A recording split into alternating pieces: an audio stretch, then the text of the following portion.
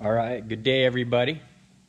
Hanging out here at Premier, doing a little bit of evening work on my own coach. So we've got my 96 Country Coach Intrigue here. We'll go over a couple things real quick. Had the detailer come by, touch up the wheels, get that full bling going on. Had him use some of the, I think it's Zephyr aluminum polish. I'll put a link down below in the description of this for that polish if you ever want to touch them up. Works really good. Don't really need too much machine help. And if you do need to, then you can do that, but usually just do it by hand. Here's that rear one looking all gleam. Now I've had some people ask me before about the top hats. The top hats are available. This is not a paid promotion, but Iowa 80 Truck Supply. Now, there's two different style lug nuts. There's going to be the older ones, which are larger, and then there's going to be the new metric ones. So you'll need to kind of figure out what style your coach has to be able to order those top hats appropriately. If I'm not mistaken, they do come in a chrome and in a stainless also. So let's get inside, though. I know a lot of you are interested in the smart wheel upgrade. So we'll come inside. I've got that cab chair in here. I had to move the holes back actually for this, so I've come and put this piece of carpet in here to fill where I had to fix my boo-boo on my floor, which doesn't concern me too much because usually I throw something here and down on here, and now that way when I hit the brakes they won't just slide off onto the floor compared to the solid surface, and you don't really see that anyway under the couch there. So we've got this couch in here.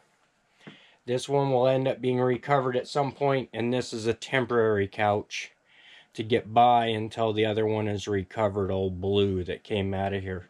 Window boxes haven't been done yet, probably get on those next week. Trying to get this thing wrapped up enough just to take it out to the track for the weekend. But here's that smart wheel. So there's about, I want to say I spent probably damn near 20 hours getting this smart wheel installed in here, between the new column and then the wheel, and then in here you've got the VIP control module. Now luckily enough for me, I ended up with a bunch of the control modules out of the auction. This was actually supposed to have been for $7045, and it was actually in a production panel that they'd already built, and I removed it and gutted the panel to sell the components, and ended up putting the component in here in mine. You'll see here I've got the Country Coach wire labels. Luckily I had a bunch of those left from rolls from one of my previous exes that used to work in the dash department hooked me up with. So as you'll see here, I've got all those labeled appropriately. Got the relays here for the headlight, the relay for the horn, and the horn fuse. And then I've actually updated the owner's manual with the blueprint. So this is going to be the chassis and wiring for the VIP module. And then actually here is a factory Country Coach print that I've put in here. So that way, for say that I give this someone else after my part of being the caretaker, this fine unit is done, I can get that to them. And that way anybody can troubleshoot this if they need be. So you'll ask me, well, why did you spend 20 hours to put this in here? And that's for the cruise control now is here, windshield wipers are here, and then I'm one of those courteous guys that likes to let the truckers know so I can give them a flash with the headlights or the clearance lights here. So that kind of covers that stuff. I've got the seat wired in now. The bolt holes for this side did land in the appropriate spot. So that's going to be just fine. As you can see, this is going to slide forward almost until it hits the column. And then I can slide it all the way back till it almost hits the seat here. And it's got the lower and the raise. Nice benefit of the seats. You're going to have the heated massage and all that good stuff. So I've got all the modern knickknacks and gewgaws now in my seats. I'll get that other one brought in here tomorrow. I'm going to go pick up some new bolts and get those mounted up in there and get the seats all tightened up. The dash went to the paint shop today. Hopefully the end of the week or the middle of next week we'll get the dash back and be able to get the dash installed in here. Like I said, I've got that Corian that's going in here. That piece of stainless that's going to go right across here will be available tomorrow. They got it done tonight, so we'll get it picked up over there tomorrow. So, some people had asked about the hard synthetic surfaces because Country Coach did not use Corian, but all those are going to polish the same ways. So you're just going to want to do a YouTube video of polishing solid surfaces or polishing Corians, and that's going to give you kind of an idea about that stuff. So everything's cruising along here.